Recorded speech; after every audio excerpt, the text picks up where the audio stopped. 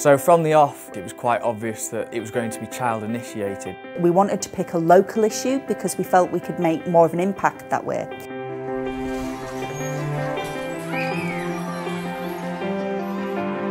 We've made bee mobiles and we've got our own bee garden. And we can plant wildflowers to keep the bees alive. We thought the biggest problem in Otley was smoking. We went around Otley town and we chanted, "No more smoking."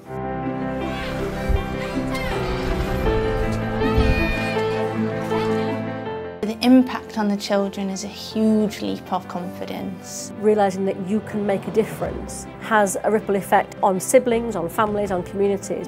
If the children tell the parents tell other members, it gets out into the community. I think it's important because now everyone knows how important bees are and they might look after the bees now. We know we made a difference because our teacher, Miss Thompson, stopped smoking.